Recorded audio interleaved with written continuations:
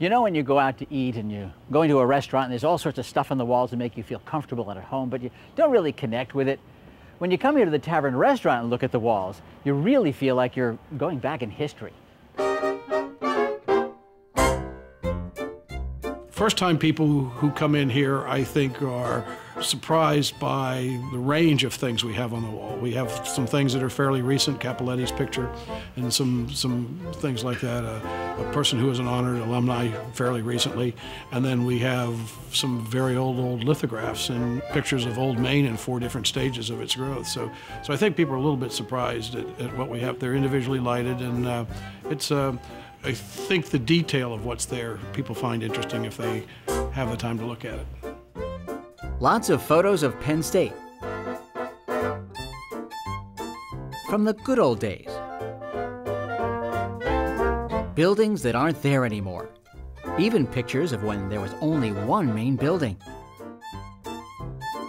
There's lots of shots of State College with only a few little buildings. Streets that aren't there yet, and ones that have disappeared. Here's the shot of the Penn State campus on a very snowy day before they made this area here into a pedestrian mall.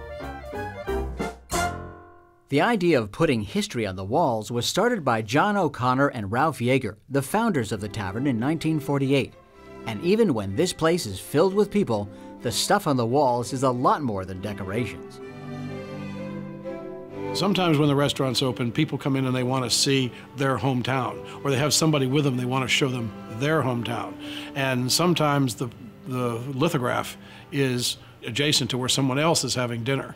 And sometimes they'll say, excuse me, I just want to see this. And sometimes it's just a quick glance, and sometimes it takes a long time, and they're saying, look, here's where the Presbyterian church is, and here's where the Catholic church is, and your grandmother's house would have been right here. And it can go on for quite a while until they've become part of the dinner party. One of the other things that they have that's kind of neat is what they call town views. Here's Du Bois, Pennsylvania. We keep wondering whether someone was up in a balloon sketching really fast.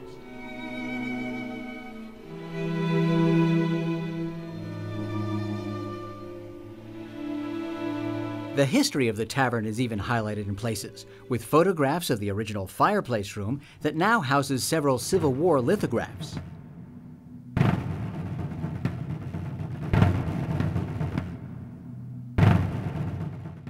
Here at the Tavern, you can generally find local history anywhere you sit.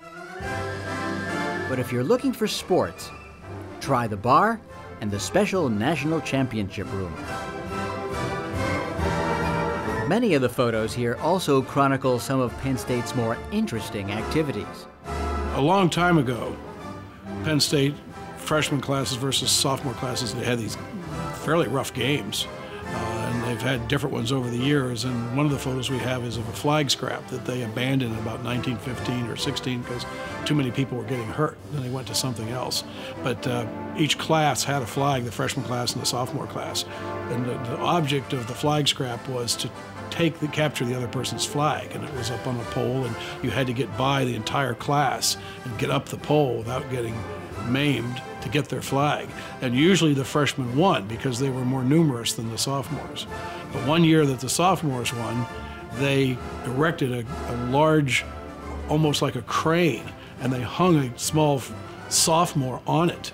And they basically boomed him out over the defending freshman class till where he could jump onto the pole and get the flag. The picture shows the winning sophomore class. There's a little piece of the actual flag that they captured in 1903.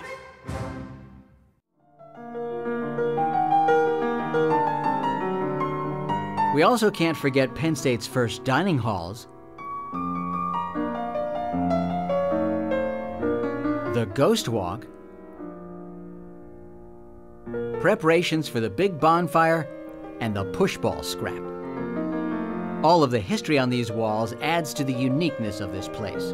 But sometimes the people who visit also add to it. Sometimes people come in and say, I have something that I think would belong on the Tavern wall. And we've had numerous things donated. We have 2 being framed right now. Since I got here early, I thought I'd have some dinner. I mean, after all, man can't live by history alone.